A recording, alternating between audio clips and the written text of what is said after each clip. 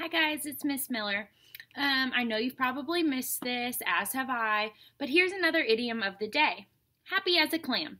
Remember, when we're trying to determine the idiom of the day's meaning, we have to use our schema, or our prior knowledge, context clues from within the sentence, and the illustration on the front. So, I'm going to read you a sentence, and I want you to use all three of those things to help you determine the meaning. My little sister was as happy as a clam when she got the doll she wanted from Santa. Think to yourself, what could happy as a clam mean, especially in this sentence? For those of you that said really, really, really happy, you're correct. Great job.